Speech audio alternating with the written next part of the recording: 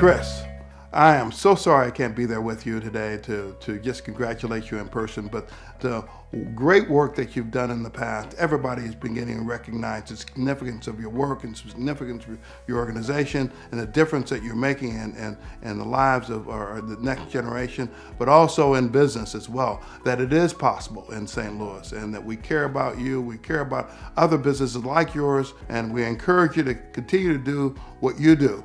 And that's make a significant difference in the business community. So congratulations. It reflects on the leadership that you're providing to that organization. It will affect and have tremendous impact on our community and beyond.